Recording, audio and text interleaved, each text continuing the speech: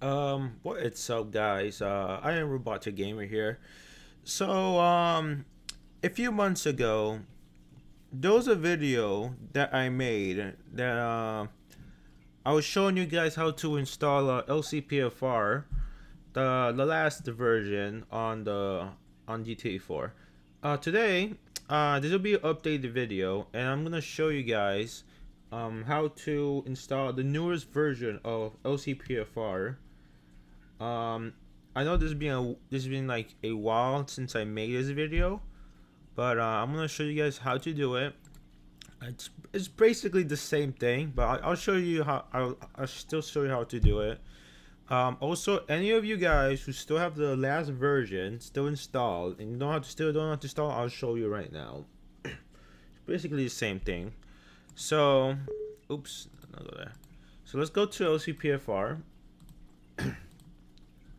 Also, if you can't really see the window or the website, try to try to make the YouTube screen bigger for you so you can see a bit better.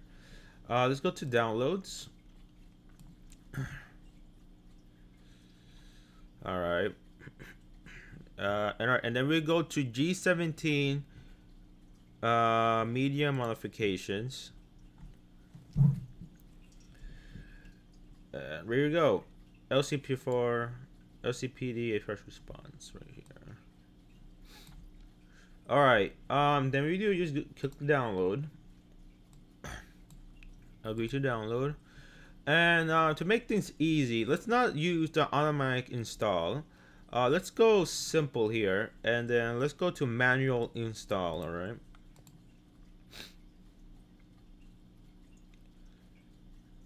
All right. So this is gonna take a few seconds. Shouldn't take long. But okay, so when you guys have LCPD first response file here, you just have to just drag it into any of the GTA 4 folders that you created or it's already there. And that's really it. Pretty simple enough. But I would also show you the newest stuff that they added into the new version as well. Also that I have noticed. So here we go. Get this out of here. Here we go. So this is all the files here. So it's pretty simple, really. So this is all my GTA 4 mods, all folders. Let's go to this one. All right. So let's think that this is your default GTA 4 folder. All right. None of these other stuff here. Just what you have to do right here for these files, just drag it here into the main folder. All right. For scripts, just also as well drag it into the main folder. For PC, you just have to go PC and just drag that as well here. LCPDFR the same, just drag in the main folder, and also just drag main folder. All right, and that's really it. That's what you have to do to install LCPDFR. To start LCPDFR, you need to press Alt P, and then the mod will start. There will be an icon on the game, and you just go to it. You dress up as an officer, and you're ready to go. All right, and the few new additions that they provided in the new version are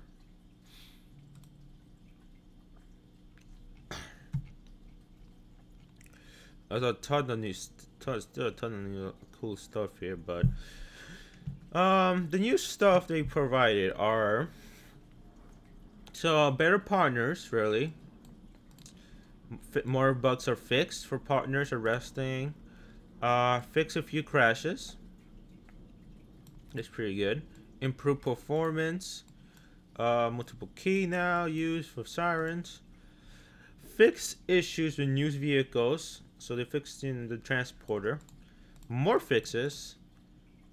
A digestion tool. So basically, alright, now this new thing is when you crash in the game, right? Basically, LCPDFR is going to restart the game to the last point you were patrolling at. Sometimes it works, sometimes it doesn't. I really can't say about it. What do we have here? We have oh, here we go. This is what we're talking. Attempt to detect previous crash during restores. That was what I was talking about. It's gonna just restart the game and restore to the last part where you were patrolling, which is very cool, really. And lessen the frustrations with fucking crashing every time. And then the new stuff they added. This was all fixes here, but the new stuff they added was water pursuits in Colorado, which is really cool. I haven't tried it out yet. Dramatic traffic density. Less AI police, now patrol, which is okay, I guess. Cuts emissions, with partners.